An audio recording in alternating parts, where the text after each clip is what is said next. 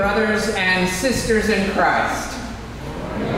I greet you all in the name of the God our Father, the Son, and the Holy Spirit. It is a beautiful and a blessed morning as we welcome all four of our community congregations from Dummerston and from Guilford, from West Brattleboro, and from, what's the last? Center Congregational Church. I think those are the four. You will forgive me, I'm still quite new here and learning the ropes. It is a blessing and an honor to host all the congregations. One of my most influential texts that I read when I was in seminary was the book Life Together by Dietrich Bonhoeffer, where he recognized and he affirmed the importance of Christian community. And that is what we are indeed celebrating this morning. I would ask that you take the opportunity to find our registry book, which is found at the end of your pews, just to let us know who you are and from where you have come. We would like to welcome you and extend to you our hospitality. Remember, whoever you are and wherever you are on life's journey, you are welcome here at Center Congregational Church. In the spirit of sort of our community worship, we have some notices and announcements from all of the congregations. You'll find them in your service order. From the Guilford Church, I think they were advertising a film that will be broadcasted in the weeks to come. From the Dummerston Church, there will be a forum on bullying that I'd ask you to take note of. At the Center Church, we have a fundraising event coming up on the 31st of August. And here in Brattleboro, there is a brown bag luncheon that focuses on the preservation of the environment. And it doesn't end there. On September 7th at Center Church, we will be hosting the Gallery Walk and the Moment of Peace. So I pray that whether you're from West Brat or Dummerston or Guilford or from Brattleboro here, that you'll take an opportunity to attend all of these events. Are there any other notices and announcements that folks may have from the pews? Yes, please, thank you. You're all welcome to the fellowship time after the service in the parlor in this door. And this is just a notice to the members of this church that September is open for hosting that coffee time, lemonade time, and we're looking for volunteers. Thank you. Any other announcements? This morning we will be focusing on the wider church. As you can see from the chancel area, we're focusing on the wider church in our own community and the message, the state of Vermont. And with Margot, during our lighting of the Candle of Peace, the ministry overseas and abroad. A special welcome to Lisa and to Sean from our neighboring congregations, and also in absentia Audrey, who cannot be with us this morning, but she is with us in spirit. So we also acknowledge her. At this time, I would like to invite the congregation just to stand and to greet one another, especially your neighbor from a fellow congregation. Let us be in fellowship with one another.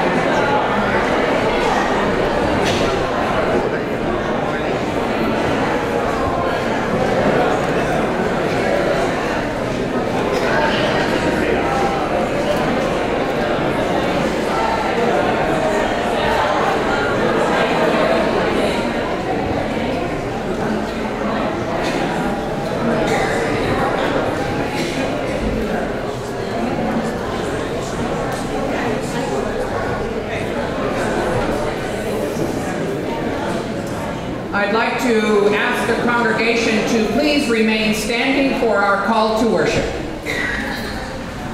It can be found in your service program. Let us call one another and God to be in this space. In this house, you will find bread for your life's journey. In Jesus, we find life anew. Come, stay a while, and eat this bread so you will never hunger. In Jesus, we find life anew. Come, be strengthened in God to withstand the present night and the spiritual forces of evil. In Jesus, we find life anew.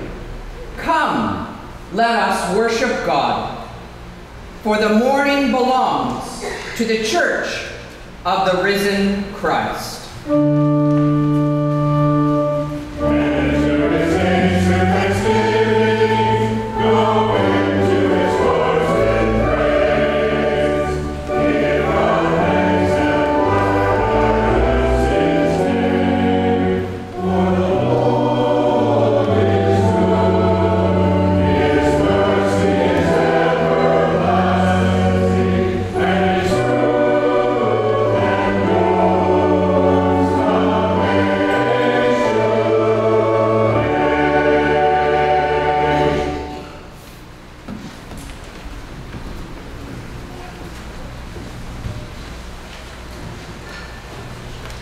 Friends in Christ, will you pray with me?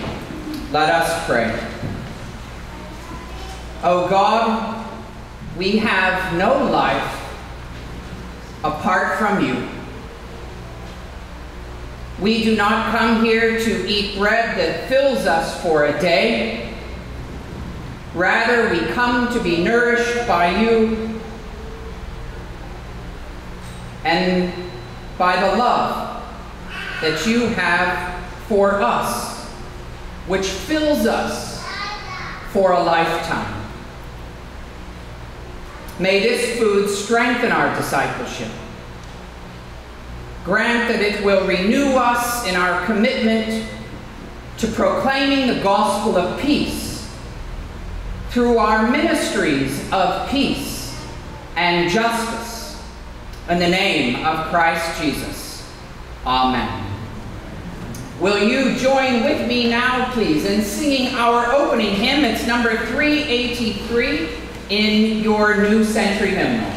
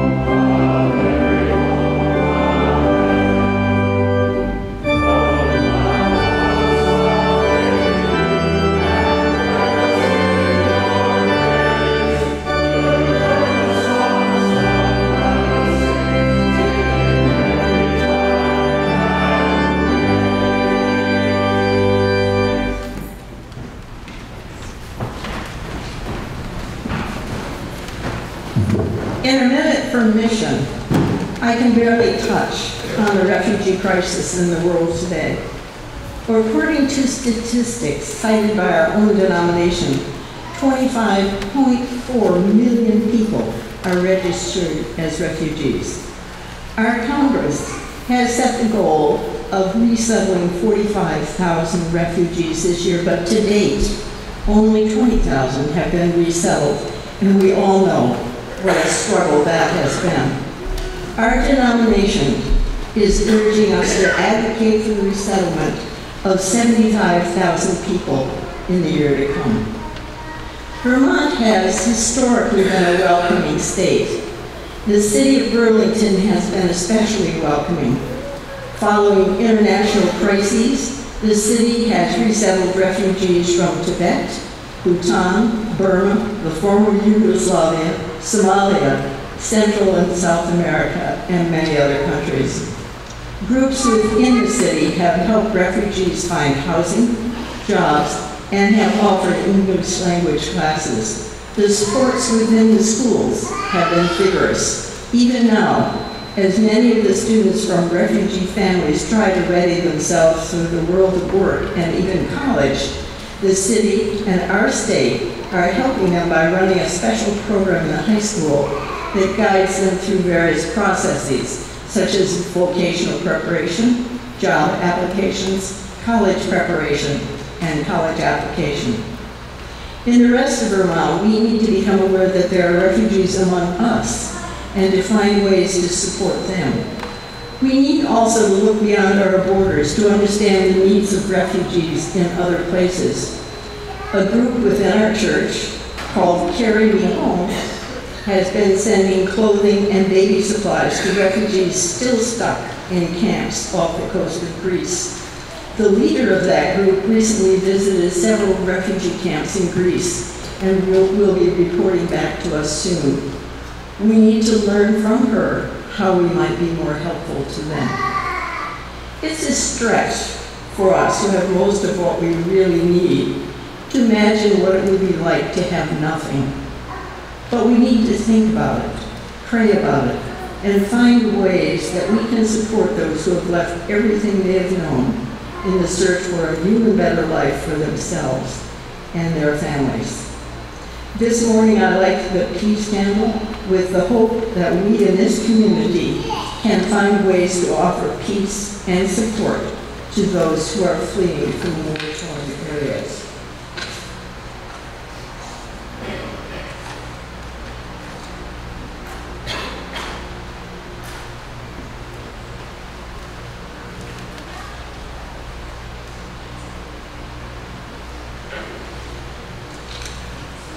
Let us pray. Heavenly Father, we ask that you watch over all of those who are on the road in search of safety and a better life for themselves and their children. Bless them and give them strength. Keep them safe and help us to make a space for them among us and to shower them with love as well as the material things we humans need: food, clothing, and shelter. In Jesus' name we pray. Amen.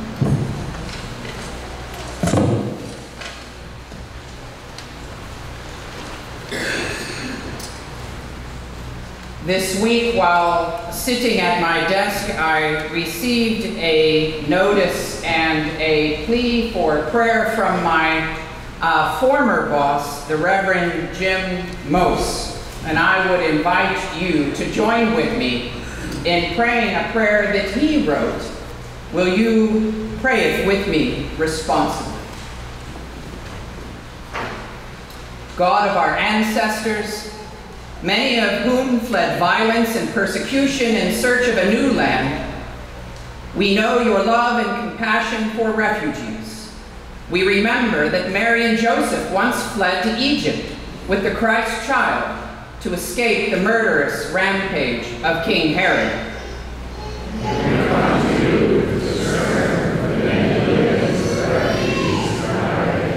We grieve the fact that in the midst of the worst refugee crisis in history, our country is increasingly closing our doors to them as fear, bigotry, and misinformation run rampant.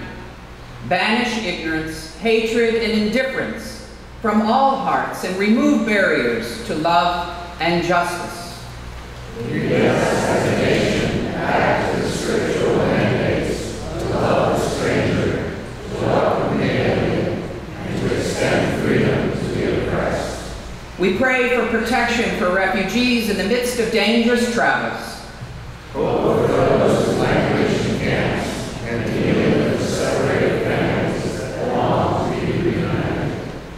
pray that the forces of violence and destruction that drive refugees from their homes might be overcome with justice and peace. At this time when critical policy decisions are being made, we pray that those in power in our nation's capital would reopen the doors, that we might again welcome refugees in large numbers with joy and thanksgiving. Recognizing that we are your children together. We ask these things not as helpless bystanders, But as disciples who are committed to learning and implementing the ways of God in our communities and the world. in Christ's name. Amen.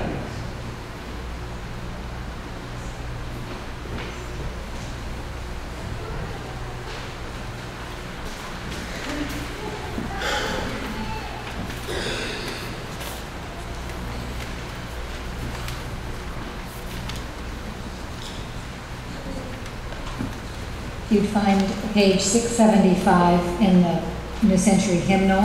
We will be reading that. Be responsible. And I will tell you, I'm hoping that we're not singing it. So is that all right? Are we supposed to sing it? Because it'll be a sad story. That's the truth. All right. Okay. All right. How lovely is your dwelling place, O God of hosts.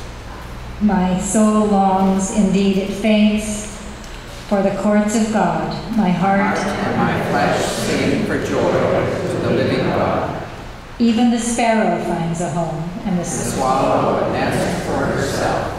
where she may lay her young at your altars. O God of hosts, my ruler and my God, Happy are those who live in your house. ever singing your praise, Happy are those whose strength is in you. in whose heart are the highways to Zion. Amen.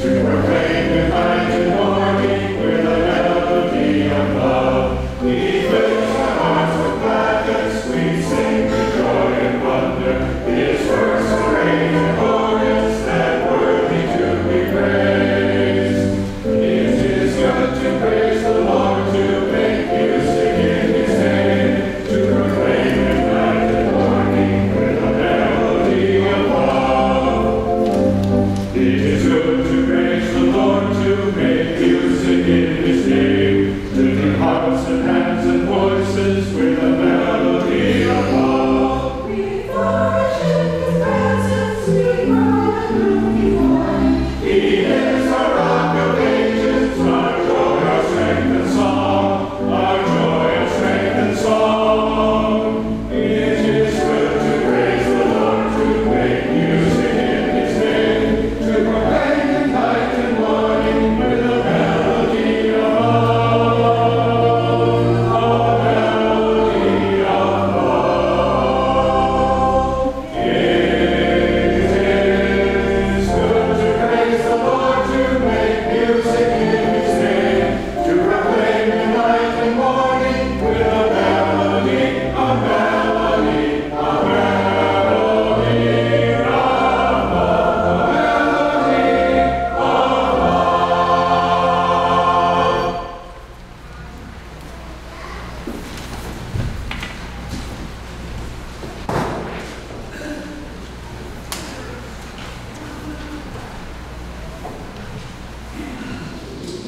If there are any children with us this morning, would you come right up here?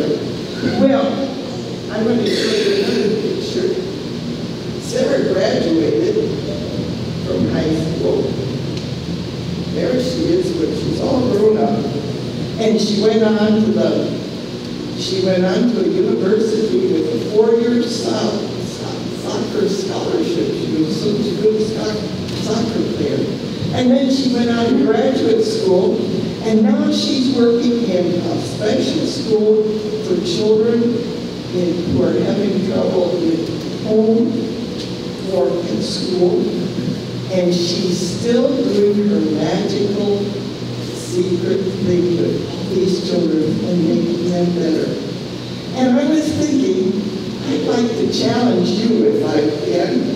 When you start school in the next few days, would you look for someone who needs a friend? Maybe someone who looks different. Maybe someone who dresses different, who talks different. Someone that's just different. See if you could be their friend. Could you do that for me? Wouldn't that be exciting if you could have a secret friend? I think so too. So why don't we just have a little prayer about this, okay? Oh, Heavenly Father, we thank you for sending Jesus to us and telling us that when we do something for someone else, it's just like doing it for God, because we are all God's children, no matter how we act or where we are. So thank you for the days ahead, and may we be a very secret miracle worker for you. Amen. Okay. Those children who would like to go into another room for the rest of the service, and if you're older, you might like to stay with your parents for the service. We're going to be outside, so on the playground. If you don't want that, then you better stay here, okay?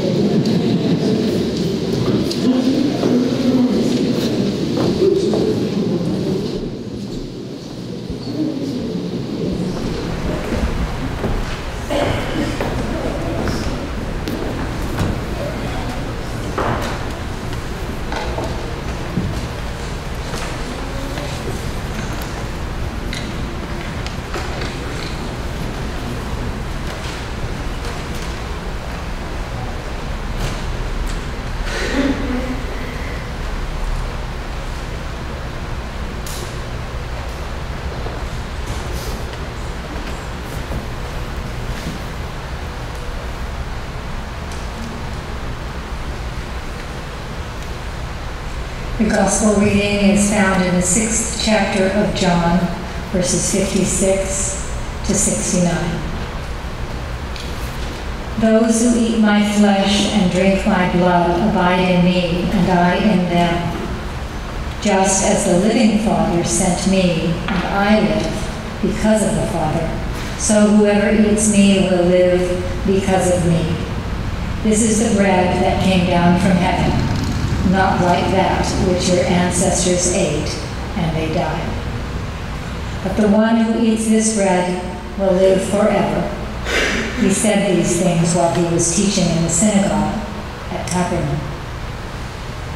When many of his disciples heard it, they said, "This teaching is difficult. Who can accept it?"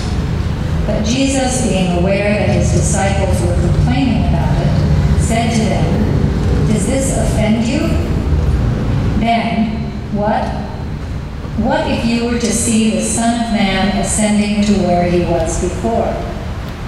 It is the Spirit that gives life. The flesh is useless. The words that I have spoken to you are spirit and life, but among you there are some who do not believe." For Jesus knew from the first who were the ones that did not believe, and who was the one who would betray him. And he said, "For this reason I have told you that no one can come to me unless it is granted by the Father." Because of this, many of his disciples turned back and no longer went about with him. So Jesus asked the 12, "Do you also wish to go away?" Simon Peter answered him, "Lord, to whom can we go? You have the words of eternal life. We have come to believe and know that you are the Holy One of God." Here ended the lesson. May God add a blessing to the reading of this word.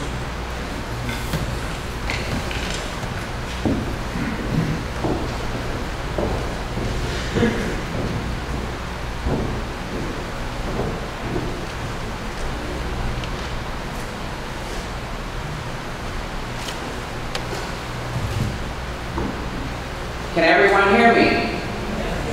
Wonderful, wonderful.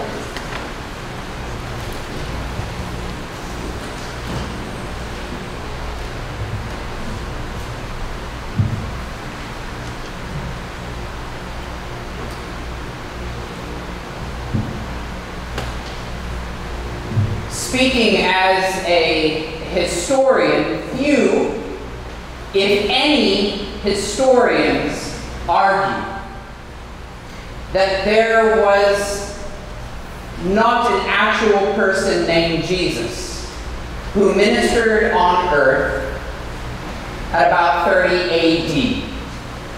It's a historical fact, even among secular or unbelieving historians.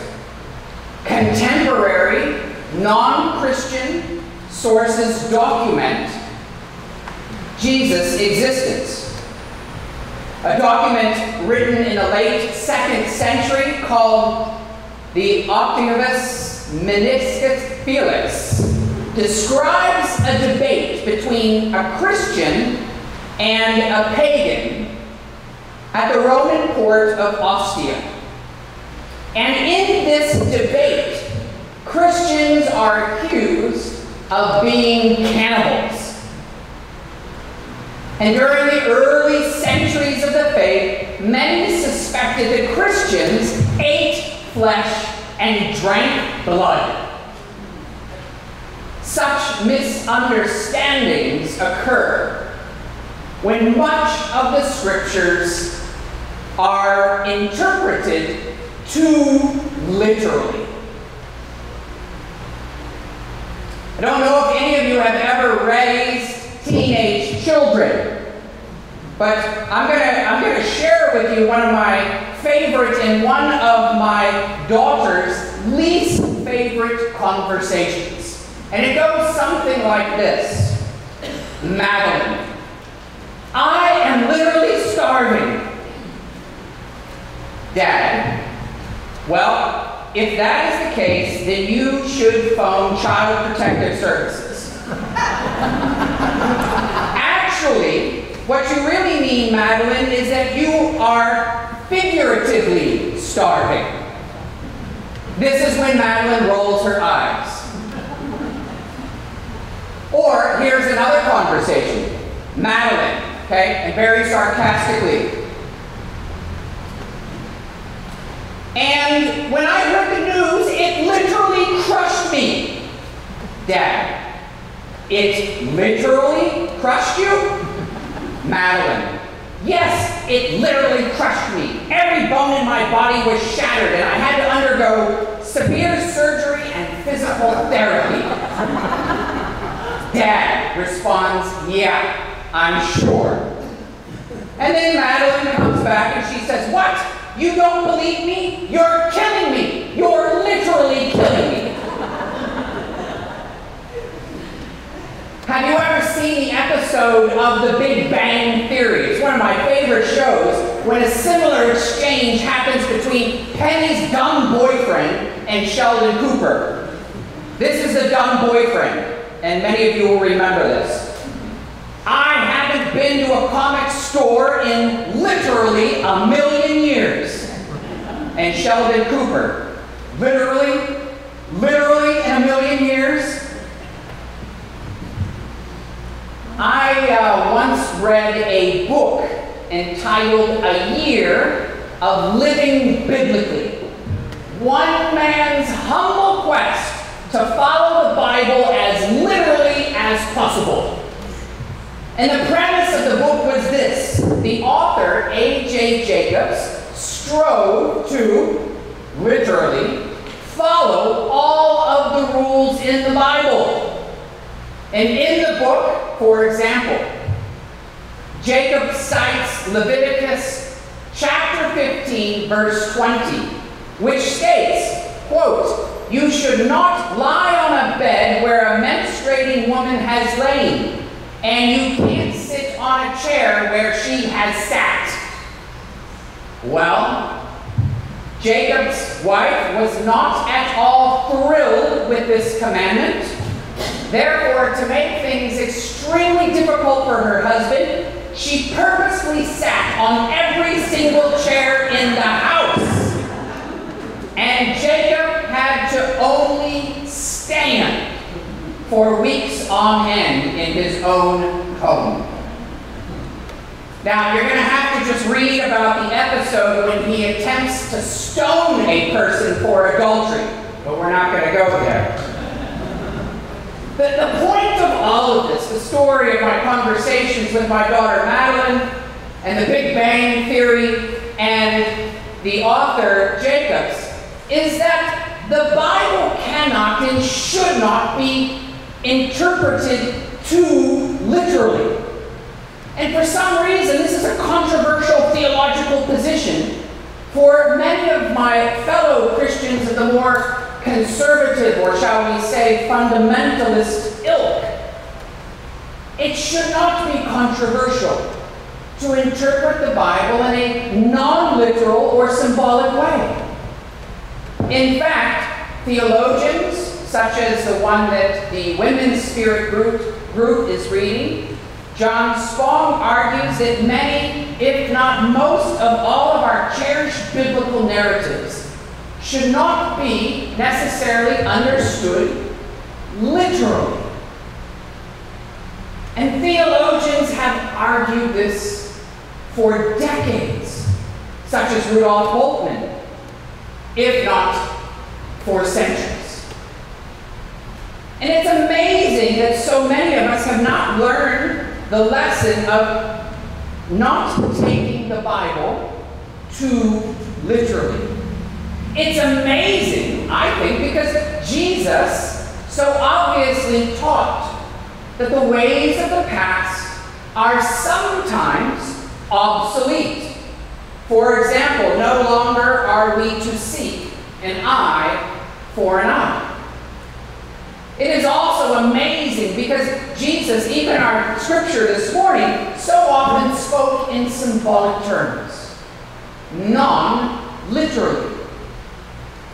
Yet today, as people of faith, we still do that which the Pharisees did.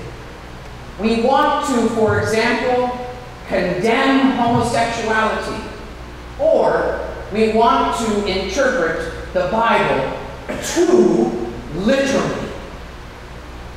In our scripture reading this morning, we see that Jesus' interlocutors could only interpret Jesus' teachings literally. Jesus declared that he was the bread from heaven. Jesus stated that whoever believes in him shall have eternal life. And then, when those who heard him, they started arguing amongst themselves. And they said, "How can this man give us flesh to eat?" Well, Jesus was unfazed. And he continued with the metaphor. "Just as the living Father sent me and I live because of the Father, so whoever eats me will live because of me. This is not the bread that your ancestors ate, and they died. But the one who eats this bread will live forever." Now, let's just take this from the top. Number one, Father is a metaphor for God. It does not mean that God has genitalia. Can I say that in church? And it doesn't mean that God is male. Two, Jesus was not talking about actual flesh. Three, Jesus is not even literally talking about bread. You see, here we have metaphor on top of metaphor. 4, Jesus is not talking literally about blood. 5, it is arguable that even, quote, rising on the last day is not to be interpreted literally. Living forever can even be interpreted metaphorically. You see, when interpreting the scriptures too literally, that is, when we digest the Bible too literally, we can become confused, like Jesus' debaters. And to load metaphor on top of metaphor, we can develop indigestion. And if I go one step further, when we interpret the Bible too literally, the only thing we risk coming out of us is, well, diarrhea. History is replete with destructive interpretations of Scripture. For example, thousands were killed during the Reformation's 30 Years' War over the Pontiff's transubstantiation or Luther's consubstantiation. When bread does not mean literal flesh. Likewise today, callous and derogatory statements, callous and derogatory sayings, such as God made Adam and Eve, not Adam and Steve, are indications that we so often make the same errors as Jesus' detractors. When we interpret Scripture, in the case of the creation story, too literally. So, what do I believe? Well, first and foremost, Scripture for me is gospel. It is good news, and the emphasis is on good. Therefore, Scripture is to be used to build up, to strengthen, to empower, and to inspire. Second, because Scripture for me is good news, it communicates to me that God is love. Therefore, Scripture is to bring you and me closer together in love. And it is to bring all of us closer to God. Scripture, therefore, is not intended to drive us away from one another, nor is it to be articulated to separate people from God.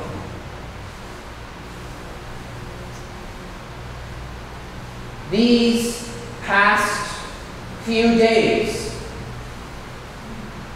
a member of our own faith community, the United Church of Christ, has been receiving death threats. Read the United Kingdom's Independent, or the Burlington Free Press, Newsweek, or even the Commons. One of our own, the nation's first transgender gubernatorial candidate, is receiving death threats. And make no mistake about it, those threats are ultimately motivated by biblical literalism, an interpretation that is hateful and violent. I am very proud to serve this congregation here at Center Congregational Church because before I arrived, it declared itself to be open and affirming. It declared itself to be a church that proclaims the gospel of Jesus Christ, and Christ sought out and brought to wholeness those who were most ostracized by the society of his day. Against death threats, Christine would have my support. And I'm not talking about political support here. Don't misinterpret me. She would have my support against death threats if she were a Republican, no less. Against death threats, Christine would have my support if she remained male. Against death threats, Christine would have my support if she were heterosexual. Against death threats, Christine would have my support if she were not a Christian. Against death threats, Christine would have my support even if she did not belong to the United Church of Christ. Friends, why do I take this stand? Well, quite simply, it's because Christine and I share the same table in the same wider church. And Jesus said it, quote, "Those who eat my flesh and drink my blood abide in me, and I in them." So it is with Christine and I, and so it is with all of us. This was the word of God, and it was preached to the people of God, and the people of God responded. Amen.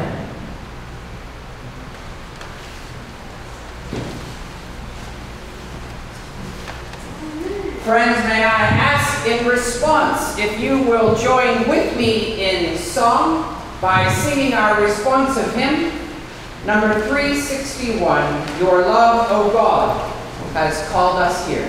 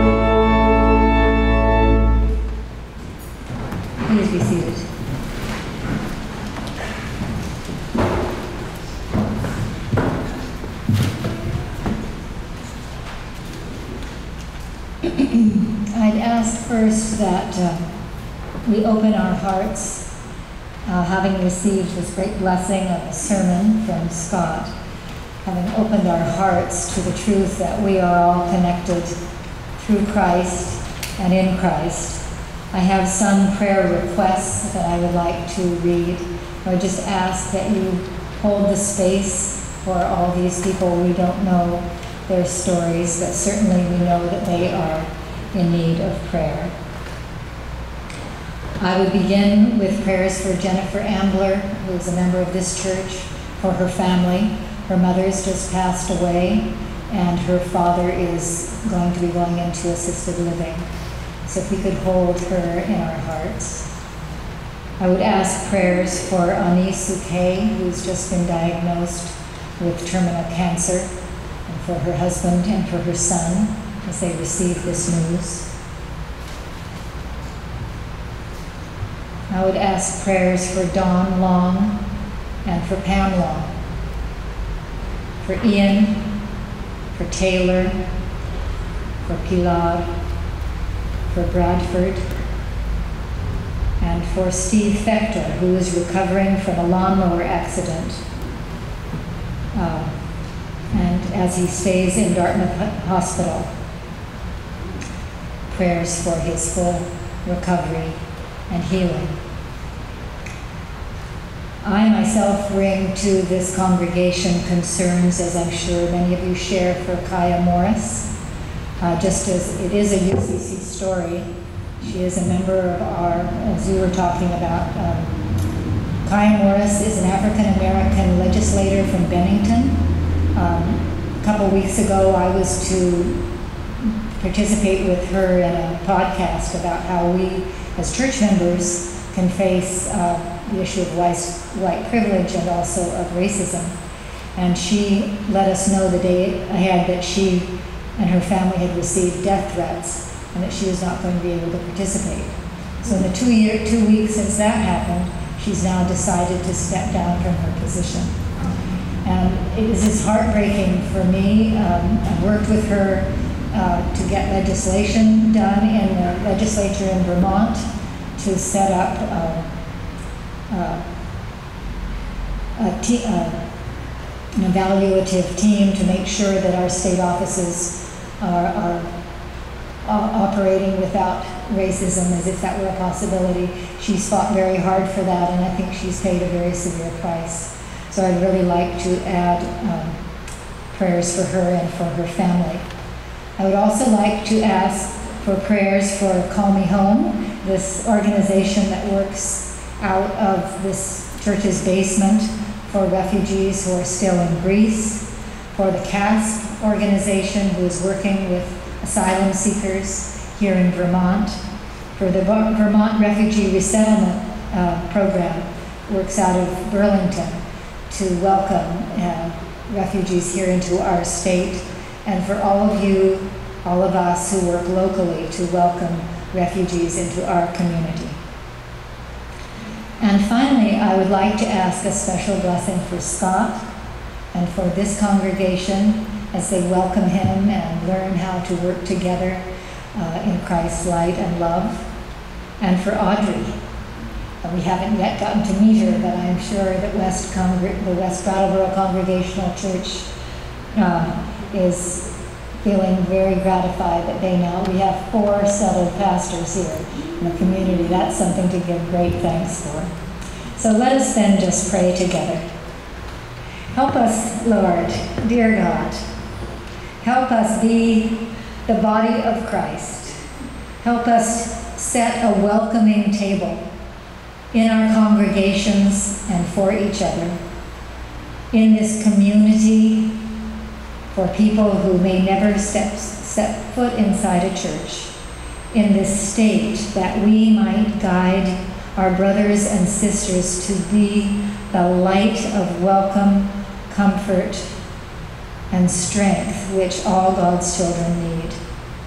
And may we build churches together that remind all Christians of who Christ called us to be, so that we might be lights in the darkness of our times.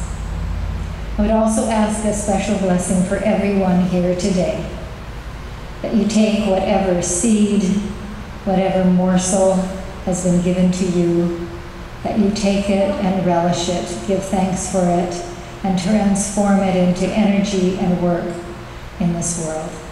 God bless each one of you, now and forever. Amen.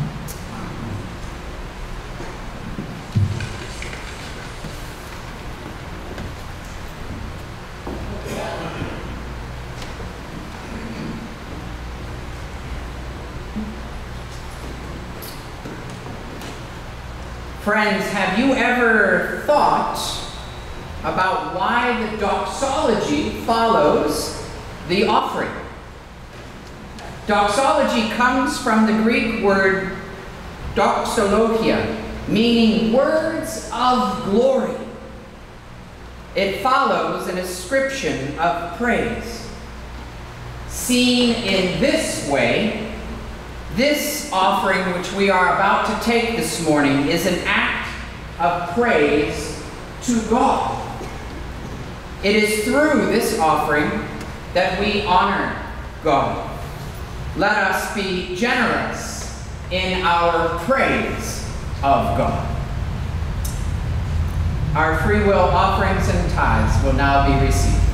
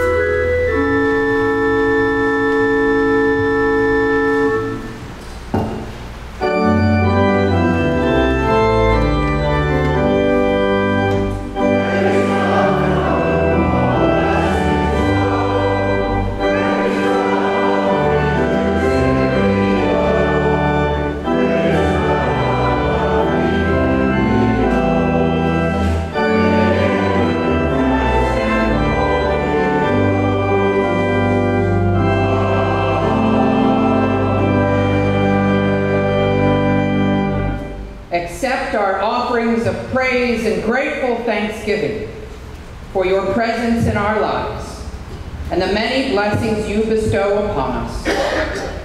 Consecrate our offerings, O God, that they may become bread to fill the emptiness and heal the brokenness of lives in this community and beyond. And may we be reminded that our real life begins when we give with generous hearts to proclaim the gospel in the name of Christ Jesus. Amen.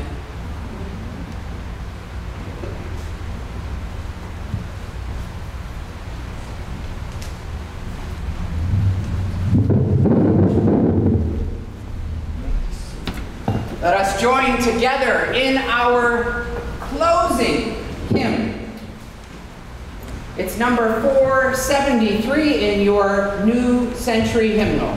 Let us sing of that blessed assurance. Oh